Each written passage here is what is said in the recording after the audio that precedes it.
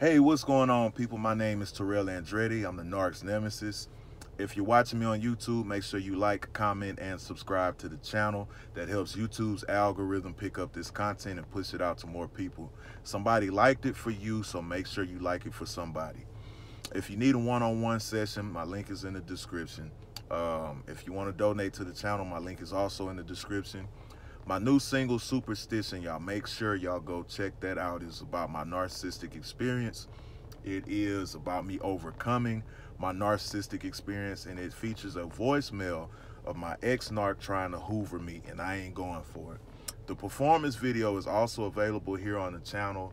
The song is available here on the channel and on all streaming platforms. So y'all go make sure y'all check that out. Leave me some feedback. Let me know what y'all think. I know y'all looking at my hair and my beard. Mind your business. I'm going to the barbershop later.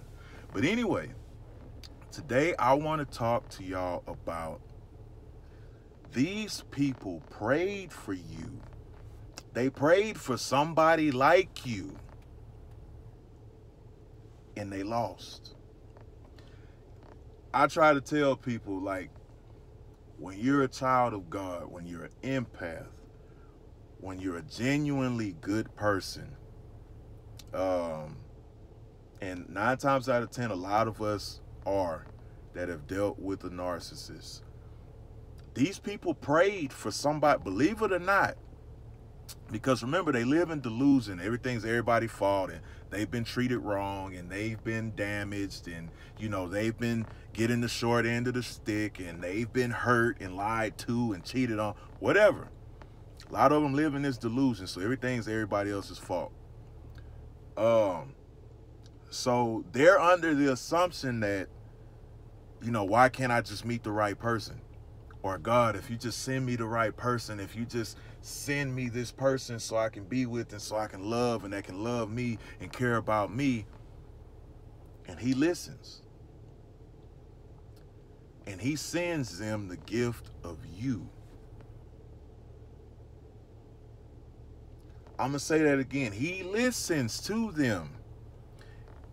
And I'm going to tell you how much confidence and how much faith and how much value God has in you. He knows that you're so powerful, even if you don't. He knows that you're so powerful, that you're so trend-setting, that you have so much love inside of you. He knows that you're so influential. He knows that you're so prolific that only you has the potential power to show this jackass what love really is, what being with somebody really is, what somebody having their back really is. You have so much love inside of you that you can possibly get them to change their heart, even if it's for a fucking small second.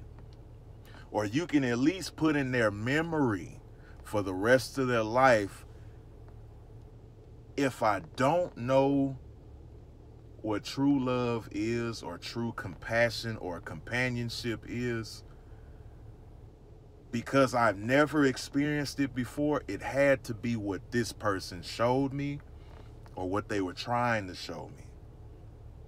Because you got to realize, man, how many people, or how many of these people have never experienced somebody genuinely caring about them. Some of us haven't experienced somebody genuinely caring about us, which is why a lot of times we're so full of love that we don't get back, because we're reflecting outward what we need inward. We give all this love and we give all of this attention, this praise, and this admiration to other people because that's what we want.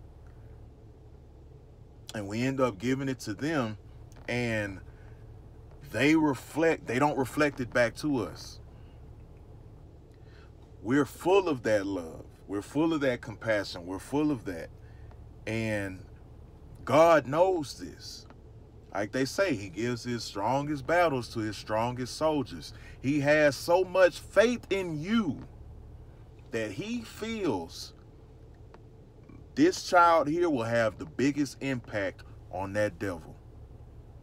This earth angel of mine is strong enough to live in that devil's head rent-free until the day they die. He has so much faith in you spiritually that he knows your spirit is powerful enough to leave a mark in this person's mind that's stronger than any evil, that's stronger than any entity that they're filled with. They've prayed for you. Case in point, my ex-narc had a list of shit on her refrigerator that she wanted in life. Some of it was charity, business, have kids, and other shit.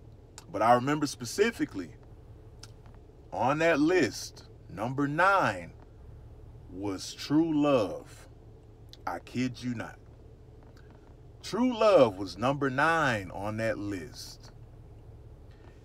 And for somebody to sit and make a list and put that on there, you want that. Which means if it's amongst those things and you're any kind of praying person, you've prayed about that.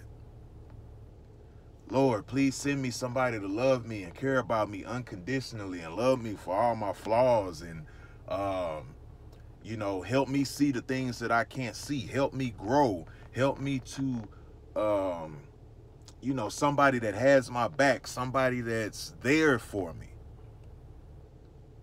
They've prayed for that. No matter what kind of bullshit they act or whatever. Like I said, they're in delusion because they don't feel like they're wrong.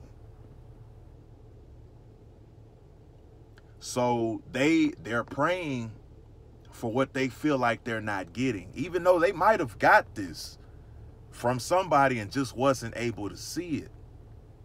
They prayed for you.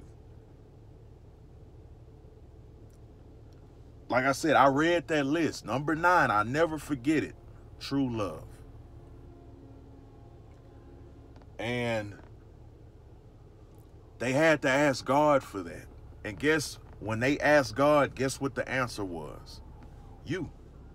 You were that answer. You came into their life and you shown them all them other people that you were dealing with were wrong. The ways that you treated those other people were wrong.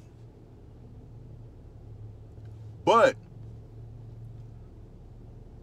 when people get close, when people are full of those bad spirits and bad energy, or they don't know how to, when people aren't used to something, they sabotage it. It's like, okay, when you buy a kid those new shoes for school, and you as a parent, you told them, hey, take your school shoes off, put your outside shoes